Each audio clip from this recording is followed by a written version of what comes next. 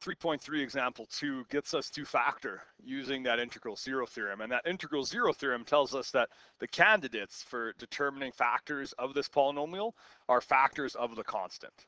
So my constant is 3. I'm going to check those factors, and it turns out that it's not as bad as some of them because it is 1 and 3. Those are the only factors of 3. Now, that does mean, though, that we have to check a few. We're going to check if x plus 1 is a factor. And we do that by evaluating. I'm going to make sure we make that. Let me define that. So I'm going to say that p of x is equal to what they've given us, 2x cubed minus 5x squared minus 4x plus 3. So I am going to check to see if x plus 1 is a factor. I'm going to check the polynomial evaluated at -1. That's going to be 2 times -1 cubed minus 5 times -1 squared minus 4 times -1 plus 3.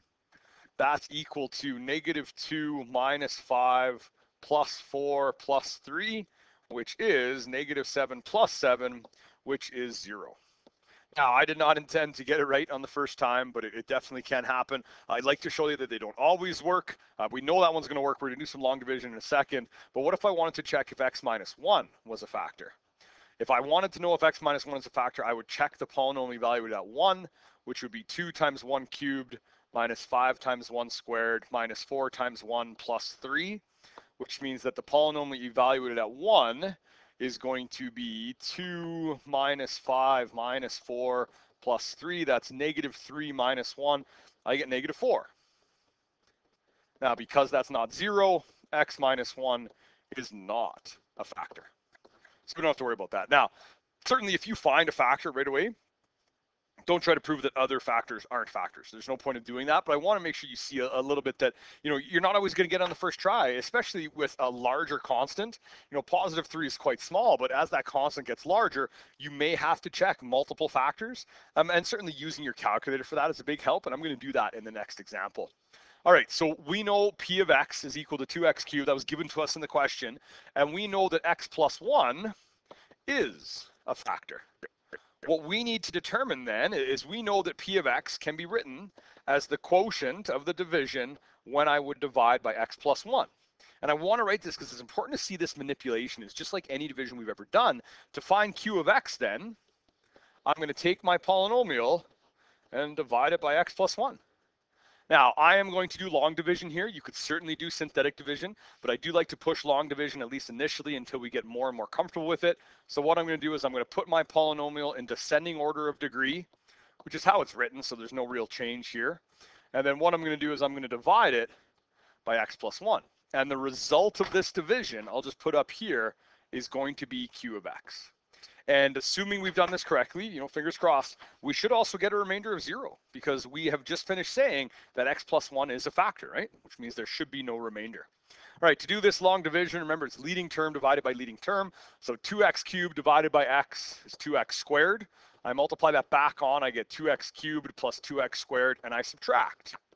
The first term cancels as it should. -5x squared minus 2x squared is -7x squared. And the -4x and +3 are still there. All right, next up then is to divide -7x squared by x. I get -7x. When I multiply that back onto the divisor, I get -7x squared minus 7x, and I subtract that. The first term cancels. -4x minus -7x is +3x. The +3 is still there. 3x divided by x is +3. I multiply that back on. And when I do the subtraction, I get my 0. Now, what I can say now is the polynomial, and I'm not going to write the polynomial this many times, so I'm just going to write p of x is equal to, and what I'm going to do is I'm going to use this division statement right here, because now we know what q of x is. Q of x is 2x squared minus 7x plus 3, and we used x plus 1 as a means to end to get there. Now, before you get too excited, and I mean, maybe you're not excited at all, but the fact that we had a cubic and now we have a quadratic times a binomial means worst case scenario, to find the x-intercepts, we could use the quadratic formula on that 2x squared minus 7x plus 3. But before you jump to the quad formula, you should check if it's factorable. So I'm just going to write kind of on the right-hand side here, is 2x squared minus 7x, plus 3 factorable?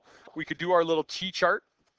We would be looking for two numbers that add to give us -7, but multiply to give us 2 times +3, which is +6. And in this particular case, that's -1 and -6. I'll use decomposition here. So I'm going to write this as 2x squared minus 6x minus 1x plus 3. I can take a 2x out of the first pair, which leaves me with x minus 3. I can take a -1 out of the back pair, which leaves me with -1 times x minus 3. And then fully factored, we'd have x minus 3 times 2x minus 1. This expression replaces the quadratic. So therefore, p of x is equal to x minus 3 times 2x minus 1 times x plus, messed up there. This should be the x plus 1 that was already there. All right, the point of this, and it answers, let me scroll up really quickly here. Part B says, describe how to use the factors of the polynomial to determine the zeros of the polynomial function. And I'd like to say that p of x is equal to 0 if, and really I'm going to put if and only if, x minus 3 is equal to 0, or 2x minus 1 is equal to 0, or x plus 1 is equal to 0. And this is something that we've exploited since grade 11. Once you factor a quadratic, if a value of x makes one of your factors 0, it makes the entire quadratic 0. We're just extending that to an upper degree. And so now if one of the factors of our cubics is 0, then the entire cubic is 0. So what we get is we get 3 values. We get that x is equal to 3, x is equal to 1/2, just moving the 1, then dividing by the 2, and then x is equal to -1. And these 3 values are the x-intercepts of p of x. Or they're also the values of x that make function p equal to 0, which is often what we're looking to solve in some of those complex situations. All right, the next one will be a quartic, and I'm definitely going to show you how to kind of use your calculator to make life just a little bit easier on yourself.